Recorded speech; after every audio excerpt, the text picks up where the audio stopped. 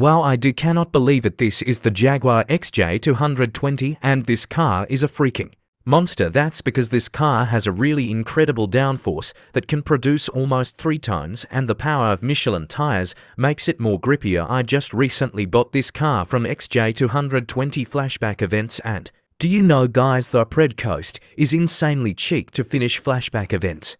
You need all 3 for upgrades -1 and giant upgrade, which will cost 40 gold and $2,866 to $900, and the race that I play right now is the one in flashback events. Speaking of this race, I bet this is one of the easiest endless entrance race with Jaguar XJ220. Just look those butts. Goes liar, and you know the cost to fully upgrade this car. Well, it's $6,096,000 and for $100 and 70 gold. Holy flu, that is expensive. The lasting John upgrade alone is 15 gold. That becomes one of the most expensive car in the game, beating the McLaren 600 LT in this Jaguar.